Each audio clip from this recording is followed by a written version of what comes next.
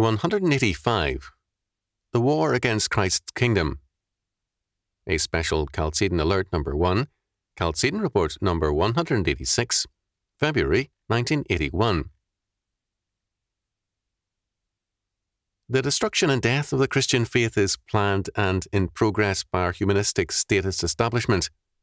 This is to be a destruction by indirection, that is, by regulation, licensure and controls. Step by step, the controls are to be introduced and extended. Recently, the Ohio Department of Public Welfare published a new set of, quote, proposed rules governing licensure of daycare centres, end quote. These rules propose to license and control all church nurseries, Sunday schools, vacation Bible schools, quote, church-operated, end quote, daycares, and, quote, church-operated, end quote, preschools. These rules would make the Welfare Department the governing board over all these church activities. Lest it be assumed that this problem is unique to Ohio, it should be added that like plans are underway in other states. In one major state, a Welfare Department official has stated that all Sunday schools will have to be licensed and controlled as childcare facilities if even one child attends at any time without his or her parents. The same rule would apply to a church service. But this is not all. In all 50 states, child control plans are being readied to be introduced piecemeal in some cases, which undercut the family, the church, and the Christian school. The goal of these plans is religious, that is, humanistic in faith. The purpose is to create a new generation. This new generation is not to be created through rebirth in Christ, but by separation from the old corrupt generation and family with its pollution of biblical faith. In one state, quote, health, end quote, homes are proposed for all children, the implication being that the family is an unhealthy home. This ties in with the recent insistence on giving recognition to the, quote, voluntary, end quote, family. That is, any group of lesbians, homosexuals, runaway youths, or a sexual commune. The Child Control Plan includes a 2-year national service requirement of all youth, male and female, between the ages of 17 and 19. The obviously fascist direction of all this is clear. Fascism is that form of socialism which retains the forms of freedom, of private property and the church, while totally controlling every area of life and activity to accomplish the same status goals of socialism. We should not be fooled by the professed horror of the establishment for Hitler and Mussolini. The fact is that the real patron saint of virtually all modern states is Mussolini. Roland Huntford, in The New Totalitarians, describes clearly and accurately, in terms of Sweden, what this new totalitarianism and fascism is. The older model of the totalitarian state is the Soviet Union, a model in sorry internal disarray and decay. Its instrument of power was terror, total terror. However, with respect to its more able citizenry, even the Soviet Union is using the newer model, psychiatric brainwashing and punitive medicine. See Chalcedon Medical Report Number 8 and my article in the January 1981 Chalcedon Report on the medical model versus the moral model in law. This new totalitarianism relies on a state school system to control and brainwash the people, on the medical model of law, on the regulation and control of every area of life while maintaining the form of freedom, and so on. It is the new totalitarianism, a development of the old fascism. All over the world, it is on the march, and one of its main targets is biblical faith. The church is being reclassified steadily in the United States as a part of this control, as a charitable, not a religious trust. The position of the Internal Revenue Service, and, for example, of the California Franchise Tax Board, is that the 16th Amendment, income tax, ended the First Amendment immunity of the church to taxation and control. There is thus, it is held, no longer a constitutional immunity from taxation, only a statutory one, revocable at will. Since the 16th Amendment made no exemption for churches, an income tax can be assessed against them if the state so wills. November the 5th, 1979, statement of the California Franchise Tax Board to Calvary Baptist Church of Fairfield, California. As a charitable trust, the church would be required to drop all discrimination with respect to race, colour, sex, sexual preference, or creed. The church, it was held, in the case against the Worldwide Church of God, belongs to all people, and its assets, funds, and properties must be used for all the people, not just the members or believers. This will mean integration, an equal number of men and women in the pulpit and church boards. It will mean the integration of lesbians and homosexuals into the church staff and pulpit. It will also mean equal time for all creeds. The church will have to give equal time to humanism, Buddhism, Mohammedanism, occultism, and more. This charitable trust doctrine goes hand in hand with another doctrine, the public policy doctrine. This is held by the IRS and various local, state, and federal agencies. Whatever is contrary to public policy is thereby not entitled to tax exemption, nor to a free exercise of faith, that is, to any legal existence. Thus, if abortion and homosexuality are held to be public policy, no group has a, quote, right, end quote, to tax exemption or to maintain its legal freedom to pursue and uphold its, quote, discrimination, end quote, but must assent to these policies. No better blueprint for totalitarianism has been ever devised than this public policy doctrine. It is with us now. There is a lawsuit to remove the tax-exempt status of the Roman Catholic Church in the United States for its stand against abortion. In other words, this is total war, and we had better believe it and make our stand. Together with all this, there is a campaign underway to give a new meaning to the First Amendment and the separation of church and state. Almost every day, the press carries attacks on the recent role of the church on the political scene. It is plainly stated that tax exemption requires silence on the part of the church, and that separation of church and state requires no comment on anything political by the church. The fact is that the purpose of the First Amendment was to keep the church free to exercise its prophetic role with respect to the state and other areas of life. The clergy demanded the First Amendment because they knew that an established church is a controlled church. A controlled church is a silent church, and usually a corrupt one as well. The election sermon was then a routine fact before civil elections. The church was a prophetic voice of God, spoke to every area of life, including the state, bringing God's word to bear on all things. See Chalcedon Position Paper number 16, The Freedom of the Church. For the church to be silent is a sin, and it is a denial of its calling, and a forsaking of the very purpose of the First Amendment. The freedom of the church to apply God's word, God's law and moral requirements to the state is necessary for the health and welfare of the state and society. Today, as in ancient Israel and Judah, where evil rulers sought to silence the voice of the prophets, so now evil and anti-Christian rulers again seek to silence the prophetic word of God and the church, the ministry of that word. To be silent in such a time is to deny the Lord, abandon the faith, and concede to the enemy. Another thrust of status action against the church is to limit the scope of the First Amendment immunity of the church.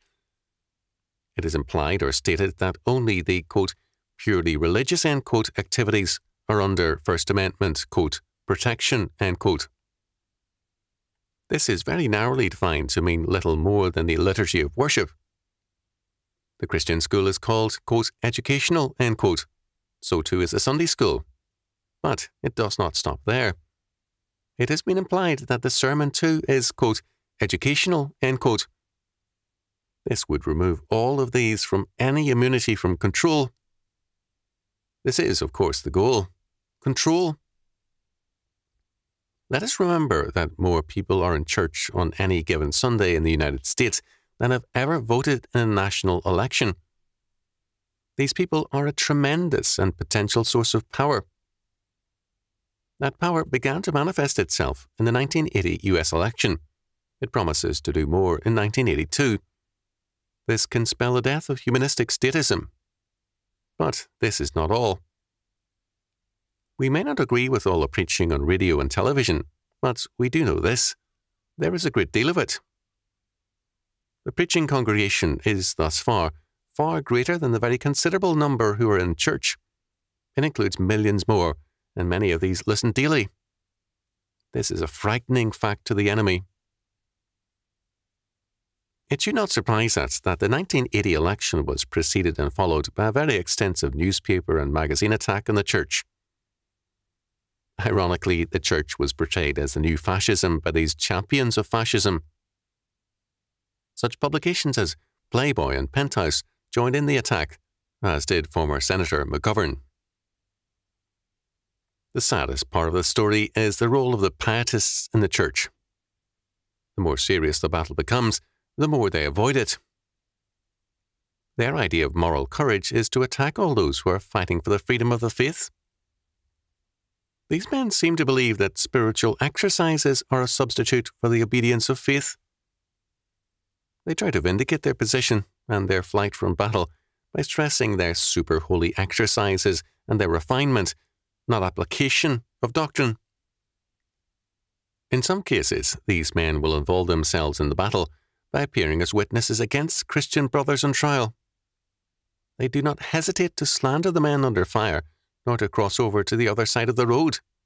Luke chapter 10, verses 31 and 32. They want no, quote, contamination, end quote, from the world. The state is a religious fact.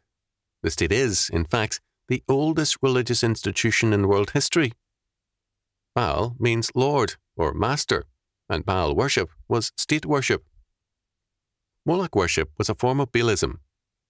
Moloch or Moloch, Melech or Milcom or Malcolm means king. Moloch worship, declared by God to be a very great abomination, is a form of state worship. The state, from antiquity, has claimed to be Lord or sovereign. This is a religious claim. It is an assertion of divinity and ultimacy. For this reason, the early Christians refused to be licensed by Rome, which involved declaring that Caesar is Lord or sovereign. Instead, they declared Christ is Lord over Caesar, not Caesar over Christ. The conflict of church and state ever since has been over this issue. Wherever the state claims sovereignty, it claims, after Hegel, to be God walking on earth. The modern state is the heir of Rome and Baal states in its claims to sovereignty. The US Constitution broke with European civil theologies by avoiding totally the use of the word sovereign. For the Founding Fathers, as John Quincy Adams later stated, that doctrine belongs only to the Lord God of hosts, not to man, nor to civil government. The American civil system thus began with a religious rejection of sovereignty. Nothing more clearly reveals the extent of apostasy and theological decline than the fact that almost no churches challenge the civil doctrine of state sovereignty as anti-Christian and blasphemous. Certainly, it is an example of the claim to be God. Clearly, the attempt to control and govern the church and to compel it to become an instrument of humanism is something which should remind us of 2 Thessalonians chapter 2, verse 4. He, as God, sitteth in the temple of God, showing himself that he is God. Christ is Lord. He alone is head of the church. His word alone can govern and command the church. For the state to claim that right is to declare itself to be man's true Saviour and Lord.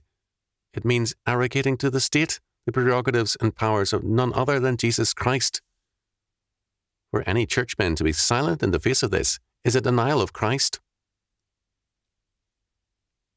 For the state to attempt to license, regulate, control or tax the church in any of its activities is for the state to usurp the powers and office of Jesus Christ. We cannot render unto Caesar that which belongs to God alone. We have slipped by easy stages into the compromise which has made this evil possible. The church, we have been told, must serve man. It must be responsive to the needs of the people. The goal has been to make the church more, quote, democratic, end quote, more people and experience-oriented, and less theologically and biblically governed. More than a few churches have boasted of serving the needs of the community. Having been long governed by man and by man's needs, the church has trouble seeing any problem in being governed by the state. Perhaps the most powerful and evil movement in the church today is, quote, liberation theology, a form of Marxism. In the name of human need and hunger, quote, liberation, end quote, theologians seek to liberate the church from God and to enslave it to man and the state. Given this softening of the faith and theological mind of the church, the readiness to surrender in many quarters is understandable. Men who do not know the Lord will have no problem bowing down before or surrendering the church to the only Lord they know, the sovereign or Baal state. Before Gideon could free Israel, he had to reject Baalism. Judges chapter 6, verse 25. In the Ohio situation, the proposed rules to control Sunday schools, etc., exceed the statutory authority given to the Ohio Welfare Department. The same situation prevails in numerous other states. As a witness for Christian schools, churches, and other Christian agencies, I have seen state officials acting with little regard for, and often little knowledge of, their own department's code as established by the state or federal government. Their very obvious position is this: they see their office as a blank cheque to exercise total power. They thereby plainly assume the sovereignty of the state.